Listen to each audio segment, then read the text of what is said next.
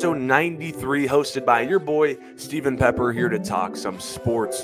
This episode is brought to you by no one. We have a short podcast episode today.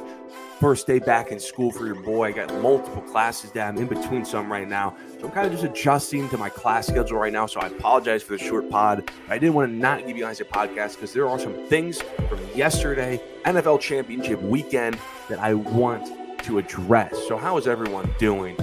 You know, of course, the Chiefs played the Ravens, and then the Lions played the 49ers. We've discussed my predictions on Friday's show. Let's see how they panned out. Let's first start with the 3:00 game, the earlier one. They won the AFC, the Chiefs and the Ravens.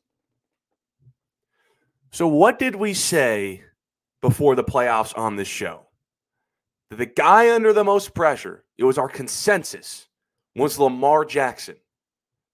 Because Lamar Jackson needed to go on a deep postseason run this season because he hasn't been performing well in the postseason. But he's been so great in the regular season.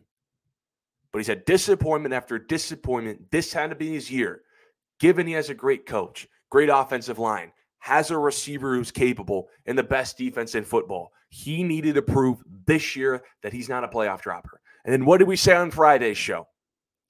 That the Houston game was cute, but you were supposed to win that. What about a game when people are doubting that you could win? You're against Patrick Mahomes. Can you go win that game? Lamar had to win that game, and he didn't.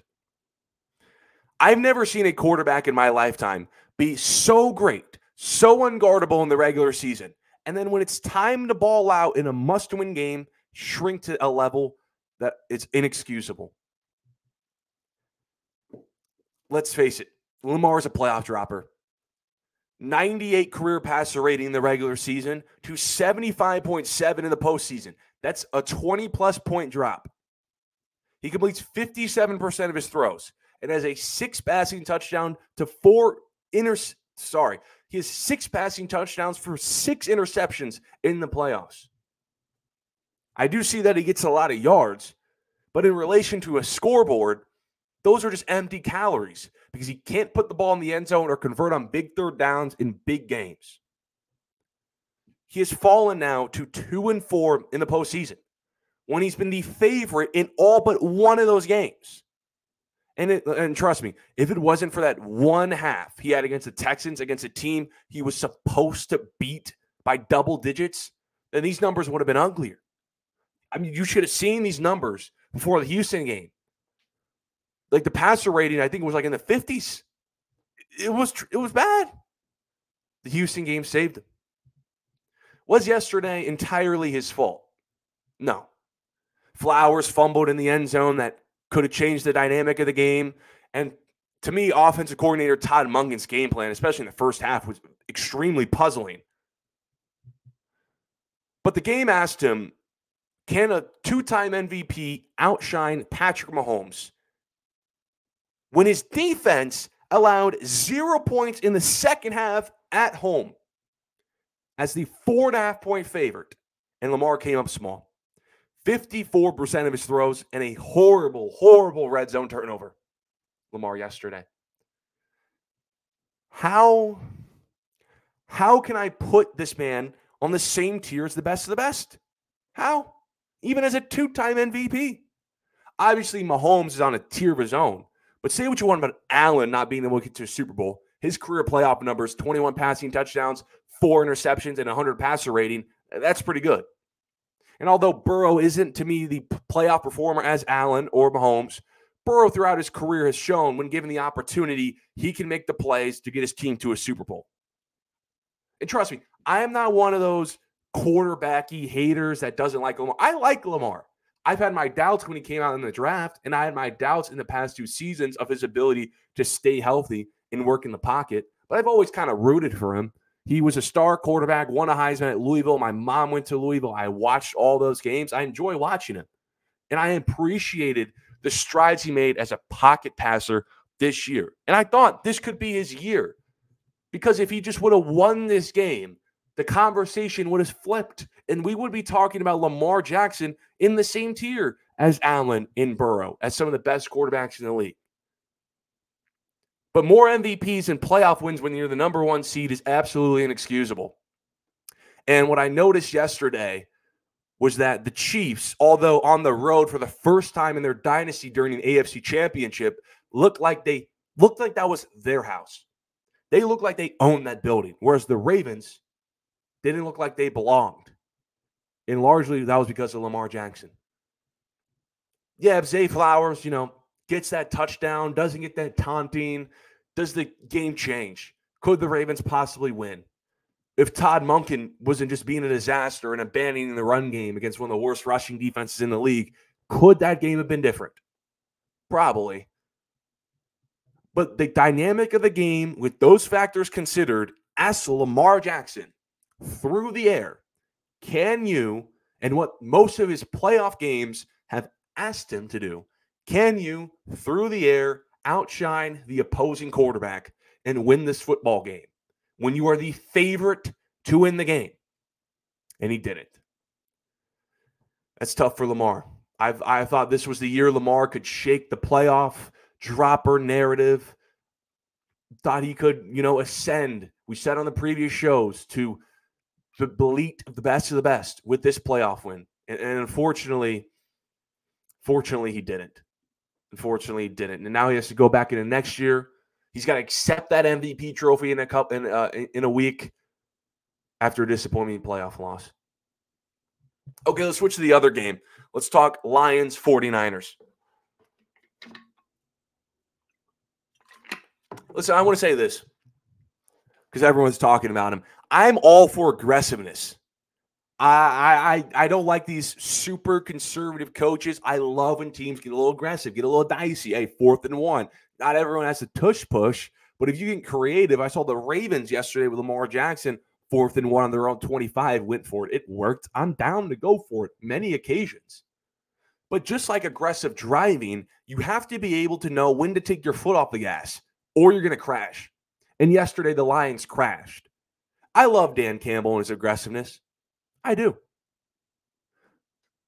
But when he went for it for 2 at the 7-yard line at Dallas and then went for 2 again, I had a feeling that he could cost the Lions the season. Not Goff, not the defense, he. And I was right. From inconsistent 4th down calls and using a timeout on the final drive, I was concerned. Like, if I'm a Lions fan, I'd be concerned that situational football is a foreign concept to my head coach. 6 points. Dan Campbell's decision-making left 6 points on the table, and the Lions lost by 3. That's on the coach. I get his aggressiveness, won his team games. But yesterday wasn't a regular season game in Detroit, up 7 against Minnesota. He has to understand it was a road playoff game against the 49ers to win the right to go to the Super Bowl. This is, if you were going to point to where the game changed, it's obviously when the team was up 24-10 and Campbell decides to go for it instead of kicking the 3 points. And as a result, 3 points. The 3 points puts them up 3 scores and reclaims some of the momentum. But he goes for it and doesn't get it. And as a result, a 17-point lead collapsed right in front of his eyes in 8 minutes. And it's like, Campbell, what confused me was that he settled for 3. Don't say don't say that he does this every single time on 4th down, because at the end of the half, he settled for 3 to go up 3 scores. So why didn't he do it there when he was at the goal line? And then chose to go for 4th down in a harder situation later in the game. And another gaffe, he's down 3 with 7 minutes to go.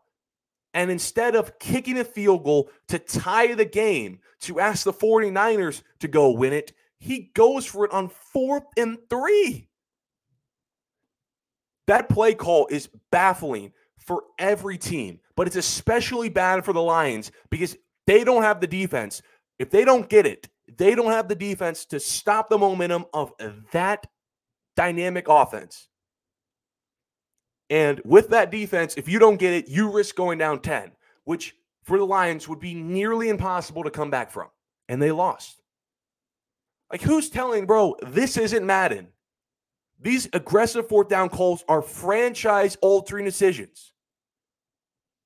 And the nail in the coffin to me was calling a run play on 3rd and goal and forced to burn a timeout. I don't think the run play necessarily was the worst call in the world.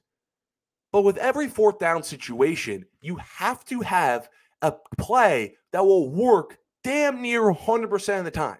You have to if you're going to run it, you got to go huge. Why is Jameson Williamson, now part of that is on Ben Johnson, why is J-Mo blocking? He's small. He's the skinniest receiver they have. And part of the reason why they were to stop the run is because he couldn't pick up his block. And part of that's on Ben Johnson. But Campbell's the one who gives the thumbs up. And they didn't get the run, and they were forced to burn a timeout, which pretty much effectively lost the game because they weren't going to recover an onside kick in 2024. Listen, you guys know I don't like these type of head coaches. These coaches that don't call plays, that are just motivators on the sideline, the face of the staff. But what they do need and what that job requires is situational football. And that's something for that coach who doesn't call plays, he has to master. Understanding the situation and what to green light and what to turn down. And I don't care, nerd, about analytics. Because analytics in a vacuum always say that 4th and 3 or shorter, you go for it. Because I think the numbers say they have a higher than 50% chance of converting. Well, nerd. Analytics, like I said, are in a vacuum. They don't take into account the situation in the game. Where's that 4th and 3? Or if it does, I think some analytics do, the time of the game, the opponent they're playing, the defense that the team has, the larger risk, the situation, the scoreboard on the road, NFC Championship, the right to go to a Super Bowl. That's not in the analytics. And Dan Campbell didn't understand that. And like I said, I like when teams get aggressive. I'm not for these super conservative coaches. But if you're going to go for it, you have to understand, A, when to pump the brakes, and B, you have to have the most perfect play imaginable. And in the wild card round against the Rams, they got a little risky and threw ties the game to Amon-Ra St. Brown. But Amon-Ra St. Brown said after the game, that's a route, that's a snap. Him, Goff, the team have been working on all season. You can't just throw out a random play, random concept. It's got to be a play that you know will work. And if it doesn't work, then you have to be willing to take the risk. And the Lions were in no position yesterday in a defense that couldn't stop a pebble in the second half to fail on 4th down. You can't leave points on the table with that defense against that team. And Dan Campbell has been doing that all season. They've been getting away with it against the Vikings and week 3, 1 o'clock slate on CBS or Fox, and no one's watching, or that game doesn't have nearly as much stakes. But that feeling that I got at the Dallas game, when he went for it twice, one was at the 7-yard line, that he couldn't turn off his aggressiveness, take the foot off the gas. I knew, not Goff, not Jameson Will, not Jahmyr Gibbs, not the defense, that he was going to lose the Lions this season. Listen, Goff, Jahmyr Gibbs, the defense, they're all to blame yesterday as well. But we all knew coming in the game, Goff, you pressure him, second half, big game, he can get tight. And he did. Jahmyr Gibbs, hell of a player, but he's a rookie, and he fumbled, which also helped hurt the momentum. CMC's never fumbling, and the defense gave up a lot of points in the second half. Couldn't get a stop to save their lives. But we all knew the defense was bad. So a lot of the reasons why they lost were reasons that we knew coming in. Dan Campbell, if he just would have cleaned up his aggressiveness and acted like his kicker didn't tear his hamstring and sent him out to kick 6 points, they didn't win the game. No matter what Goff did, no matter what Jahmyr Gibbs did, no matter what the defense did.